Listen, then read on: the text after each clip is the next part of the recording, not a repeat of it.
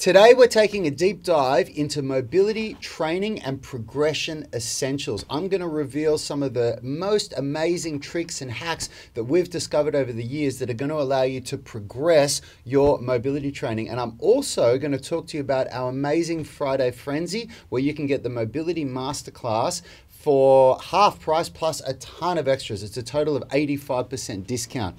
Make sure you stick around to the end, because not only am I going to answer your questions, but I'm going to reveal some really good hacks to make sure that you guys level up your mobility and are constantly seeing progression. All that and more coming up. We are the gym that teaches people how to move instead of just exercise, because we believe that health is about performance, not just body image. Hey everyone, in case we haven't met, my name's Rad Burmeister. I'm one of the co-founders of Unity Gym and one of the co-creators of the UMS, formerly the FMS, Unified Movement System, where we teach you how to nourish and move instead of diet and exercise. And I'm here again on my own today. So before we even start, I'm going to ask for as much interaction from you guys as possible. This show is going to be really, really short if I don't have any interaction. So to start with, sing out, let me know where you guys are at, and let me know what you want to know, what questions you want answered in this show. I'll make sure, excuse me, I've got some of my breakfast in my teeth. I'll make sure that I get all your questions answered. So please, please sing out. The more questions I get, the better this show's going to be. It's way harder for me. You wouldn't believe how bloody hard this is to do when you don't have someone else to bounce ideas off. So let's dive in. Look, the first thing I want to do is I want to say for you guys, we're talking all about mobility this week. If you guys haven't, if you're watching and you haven't downloaded our flexibility blueprint, our free flexibility blueprint, and joined our email list, then you're really missing out, because we give away so much free content, and it all starts with that flexibility blueprint. You can get a link in the description, so jump on and grab it. Oh, the other thing I want to talk about is this morning we uploaded a front splits tutorial video. So if you haven't had a look at that yet, go and check that out after the show. And if you have had a look at it, please hit me up with any of the questions that you have on that video, because it's a really good tutorial. There's some great exercises in there to help you guys really level up your front splits. So I want to make sure that you guys go and have a look at that. There's three really key topics that we talked about in that show. We talked about warming up for the front splits, some beginner progressions, and some advanced progressions. So if you've got any questions about that, hit me up. But in this show, let me just double check my notes. I've got a real checklist here to make sure that I get through all of this stuff here. So what I want to talk to you guys about today, we've been talking about mobility all this week. Now, next week, we've definitely had the, hey Kyle, how you doing, brother?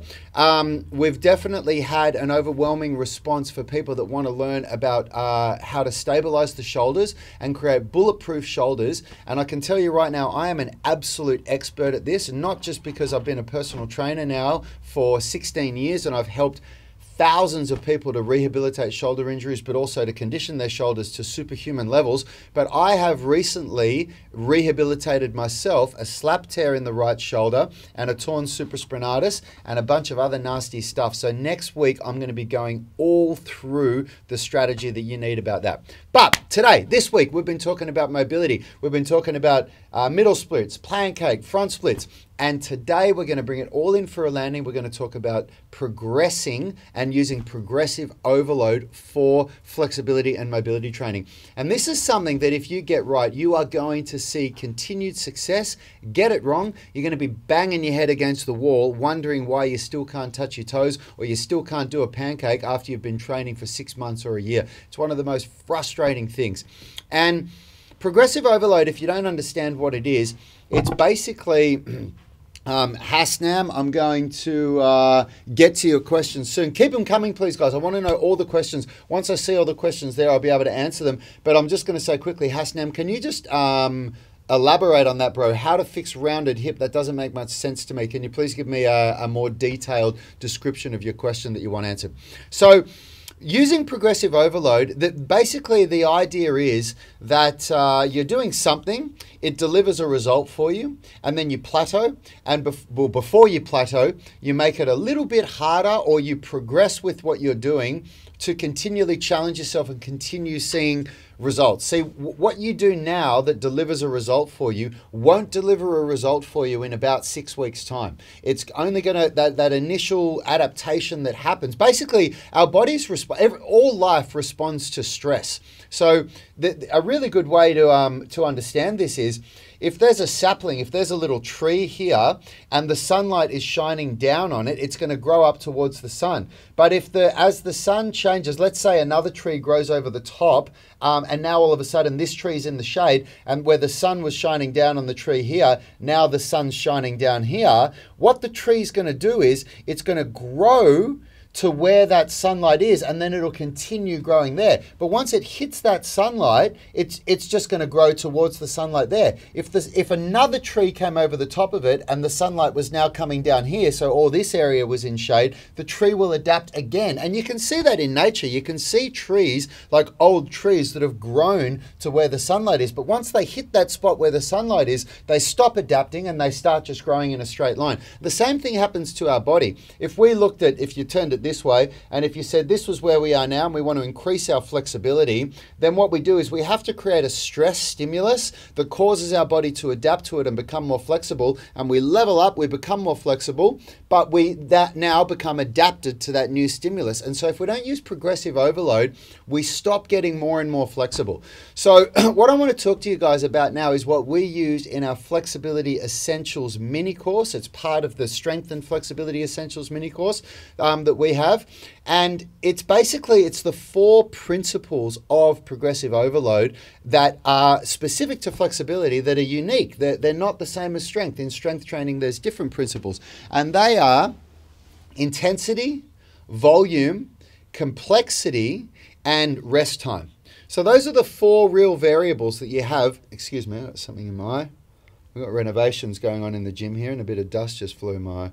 So those are the 4 variables that you have to work with. And if you understand how to manipulate them, you're going to achieve amazing results. So intensity refers to basically how intense what you're doing is. So there's different ways you can manipulate intensity. If you're doing loaded mobility, if you're doing loaded flexibility training, so you're using an external force to put the muscles under strain, for example, with the pancake, the loaded pancake or the loaded hamstring stretches that you would have seen us talking about this week, or even with the middle splits, the loaded middle splits that we were doing, you can increase the intensity by adding more weight to the movement. So that's an example of increasing intensity. Volume refers to the amount of time you hold a stretch for, or the amount of sets that you do of a stretch, or the amount of different exercises that you do on one specific muscle group in a workout. So that's how you manipulate volume. And then I've lost my train of thought here. Complexity is the difficulty of the movements that you're doing. So how challenging are the movements that you're doing? And then the last one is rest. So rest is basically how much rest you're taking between the workouts that you're doing. So guys, I can see that we've got a bunch more viewers on now. Hey everyone, I just want to get you guys to give me a quick shout out. Let me know where you're watching from, and let me know your questions about progressing flexibility. That's what I'm here for today. The more engagement that I get from you guys, the better this show is going to be. Otherwise, I'm just talking to the camera myself and looking at my notes here. So I'm going to get into your questions soon. I can see we've got a good question from Haas, but please, all of you guys that are watching, hit me up with your questions in the comments and I'll answer them all in this show. So let's work through those lists. Let's have a look at intensity. So a really good way to understand intensity with pancake, for example, when I started my pancake training, what I started with was grabbing onto, if you watch the pancake tutorial, and if you haven't watched it, go back and watch it because it's an unbelievable tutorial for pancake training that we uploaded just a couple of days ago. So I started with that beginner progression where I'm sitting upright, I've got my legs open, I'm grabbing onto a pole in front of me, a fixed object, and I'm pulling my body forward towards the pole to create an anterior pelvic tilt and increase the intensity with each rep as I do it to increase my flexibility in my adductors and my hamstrings. After a certain period of time, that specific exercise does 2/5 of bugger all for me. Now I get absolutely nothing out of it. It does nothing for me because my flexibility has gone so far beyond that point. So what I've done from there is you start going into some loaded pancake, where I now that I can sit up beyond the vertical position and I can lean forward, I can now put some weight on my back and I can do a progressive loaded pancake. So that's an example of increasing intensity with the pancake. Say for the middle splits, again, as a beginner at the most basic level, doing a Cossack squat from side to side and a standing active middle splits are a really good way to get started with your middle splits training. So the Cossack squat side to side creates flexibility just on one side without having to, so it's easier on the central nervous system because you're not stretching muscles on both sides of the hips at the same time. And the standing, the active middle splits where you're just standing there is a very controlled movement because your feet aren't sliding out. And then to progress that, I can put my feet onto tumble track sliders to allow them to allow my feet to slide out. So I'm actually crossing over, now that I described this, I'm also crossing into the complexity thing here, because when we talk about increasing complexity, we talk about making movements more challenging. So doing an active middle splits is just standing there with my feet on the ground, but once I get the tumble track sliders under and now my feet are trying to slide out and I'm having to fight that, that's increasing the complexity by adding more complexity to it, basically. A way of increasing the complexity with a Cossack squat is to go into a Cossack squat rotation. So this is another movement that we have in the mobility masterclass where, so a Cossack squat, I'm just going down to the side, whereas a Cossack squat rotation, if you know what a Cossack squat is, when I squat down to one side and then I rotate towards the front leg, that adds complexity because now I'm not just doing a fixed plane of motion with my Cossack squat, I'm now adding a second plane of motion. So instead of just moving down to the side in the frontal plane, I'm now moving in the transverse plane as well to create, to develop flexibility and mobility through a wide range of angles. So I've crossed over into two things there. I've talked now about intensity and about complexity. So if I move more into complexity, complexity is something that as you increase your flexibility, you have to do. You have to start moving into more complex movements. And it's probably, the intensity and the complexity are probably the two things that beginners stuff up the most, whereas they make their stretches too intense and go to that point of pain that we've spoken about a lot this week, where you cross into that point of pain and you stifle your progress, or they go too complex, where they you know, you're looking at YouTube videos and you're thinking, oh wow, I'm going to do what the guys are doing on the video today, but that's far beyond you. And that's something that is really going to mess you up as well, because you need to, you know, there's a certain, you know, ladder of progression that you have to follow. And if you're somebody that's really, really stiff and tight, you don't want to be doing as complex stretching as someone like I would be doing. And you need to understand what the more basic progressions are going to be to help you to get to where you know, where you're going.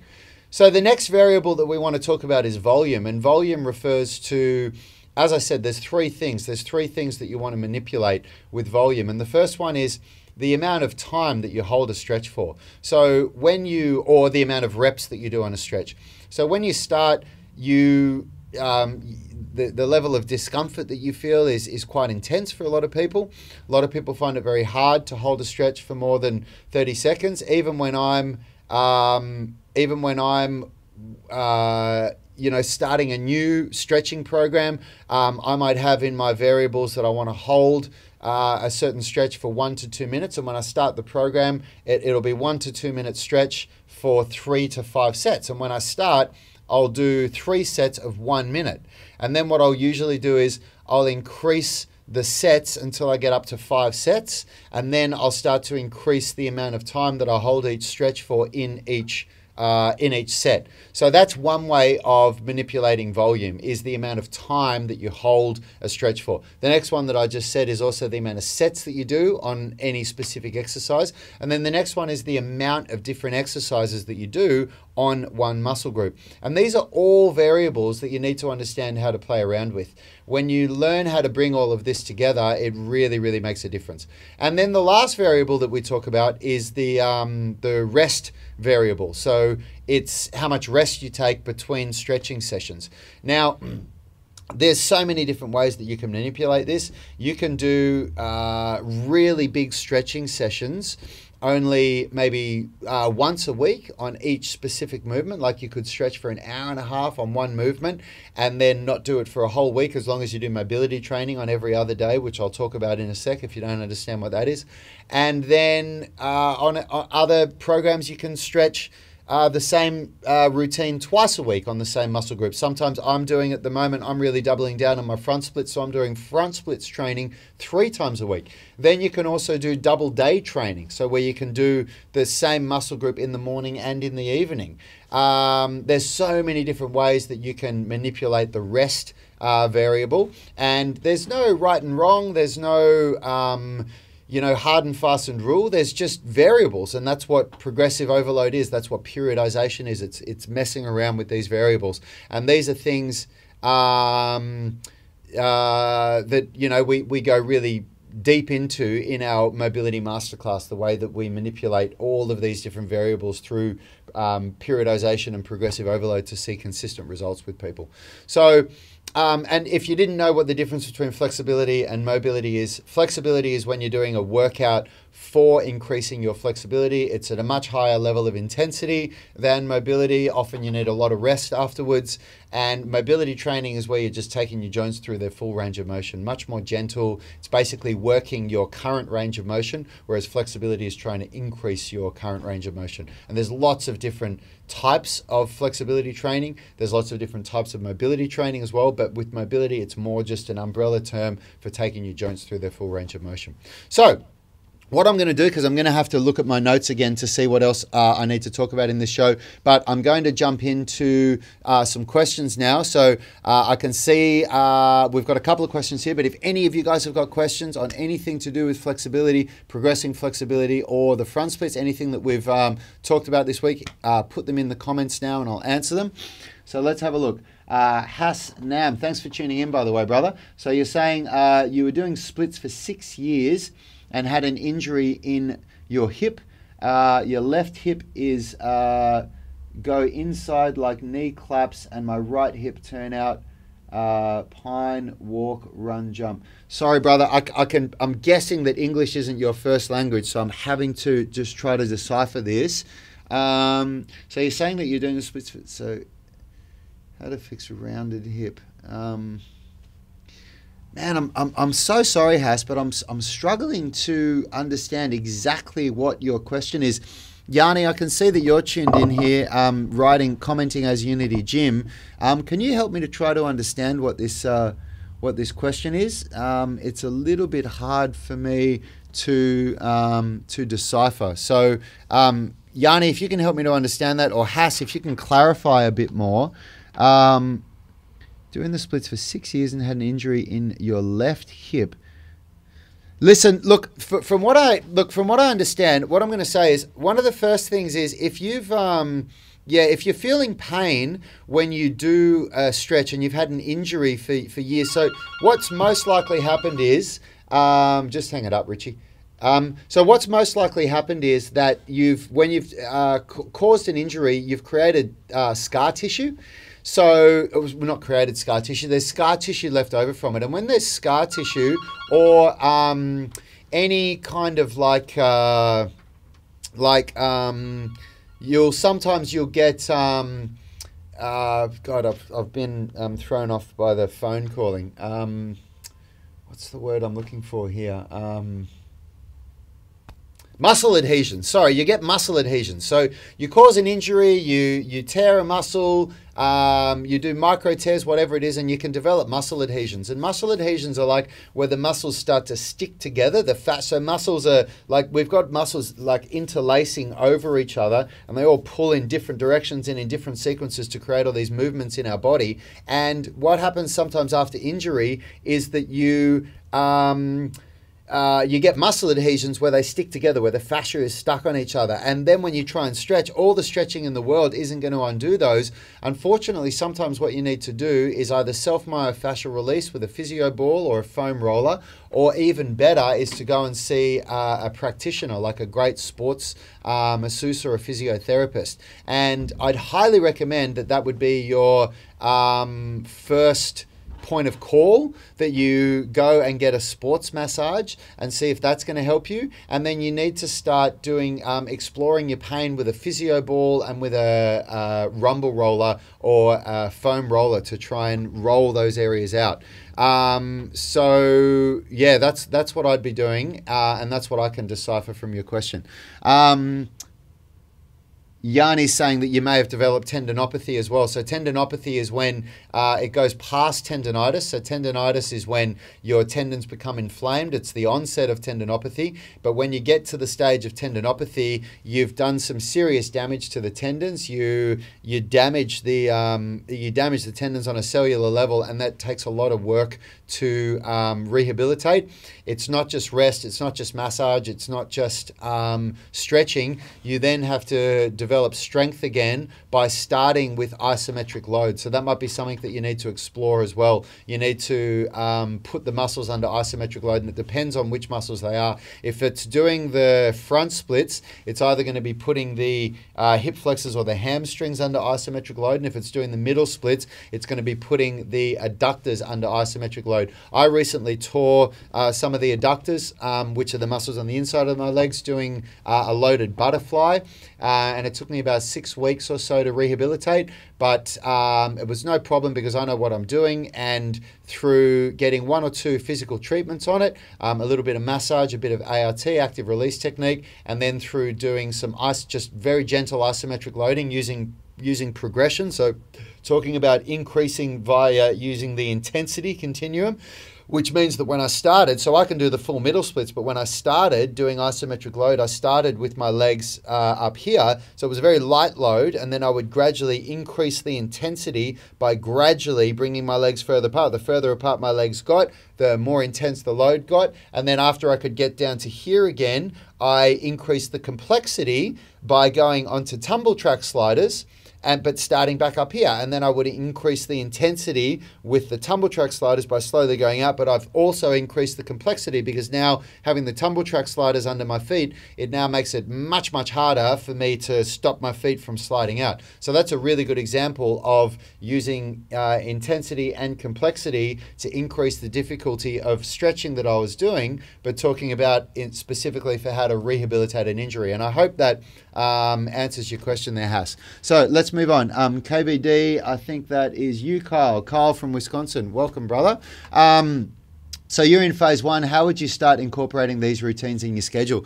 It's a good question, man. And we get this question asked a lot. Like, we've got so much content, and a lot of people, purchase a couple of our programs and then they go, oh my God, how do I put this all together? Everything has a place, and the place, like the way that you need to get started is that you basically need to just start with a routine. So the number one thing is that you need to be developing the habit of doing the UMS program, doing phase 1 every day, and you just get into the habit. And then once you've got the habit and you feel that you can add an extra 10 or 15 minutes a day, the question needs to be, this is my goal. I want to get better at this. What should I add into it? So your question there, how would you start incorporating these routines into your schedule?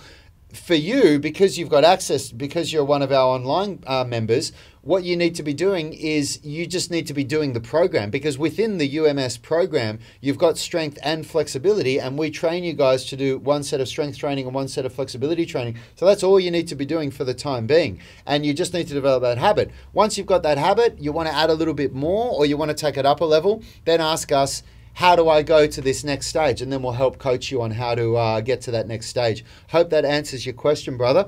Now, guys, I've got to shoot through. I've got my my next session that I have to do now. So the last thing I want to finish off with is talking about the Friday Frenzy that we've got starting today. There's going to be Yanni's email is going to be coming out in about half an hour from now with his daily blog talking about this show. And for this week, for the next, until Monday at 11:59 a.m. Pacific time, you can get our Mobility Masterclass, which is the best program out there for you guys to develop the middle splits, the front splits, the pancake, and the back bridge. We've got multiple progressions, periodized programs, so multiple different programs to take you from beginner right through to advanced on those specific movements. For anyone that's got the 18-minute stretching routine, this is the way that you progress. The 18-minute routine is designed to get you from A to B, and the Mobility Masterclass is designed to take you from B to Z. So it really is going to build on what you've got. And even if you don't have the 18-minute routine, but you really want to nail any of those 4 movements, the middle splits, front splits, pancake, or back bridge, this program has everything that you need. It's really amazing. And it comes in a bundle. As always, we've got a ton of extras in there. It's an 85% discount. So if you've never got one of our programs before and you're still a bit skeptical, go and have a look at our Google reviews. You're going to see some amazing reviews on there about what we do. And we have a 30-day money-back guarantee with everything that we do. So if you don't like it, we'll give you your money back within the first 30 days. But check out our emails. If you're not on our email database, guys, what are you doing? Download the Flexibility Blueprint so you get these emails from us. And besides that, I will see you guys all next week. It's Friday here in Australia, so this is a sign off for me. And next week, I am going to give you guys an amazing week of shoulder rehabilitation and bulletproofing. So not just rehab, but how to bulletproof your shoulders for weightlifting and calisthenics. We're going to do a whole week on it. I'm going to show you from beginner right through to advanced, full routines. I'm going to take you out on the gym floor because we don't have Yanni here, so I'm going to have to do something that stops me just talking to the camera. And I'm going to take you out on the gym floor and give you guys some amazing stuff. Hope you guys got something good out of that show, and I will see you all next week. Have a great weekend. Health is about performance, not just body image. You better be willing to accept what you're going to have to do to get there. We'll start focusing on movement goals, strength goals, flexibility goals. When you nail that skill, it's there forever. The body image goal doesn't get you that far. It's the consistency and frequency that's going to get you there. It's not the intensity. There's no shortcuts to mastery and movement. Destination doesn't change overnight, but your direction will. The gym is not the place to beat up the body that you hate. It's the place to build the body that you love. We are the gym that teaches people how to move instead of just exercise, because we believe that health is about performance, not just body image.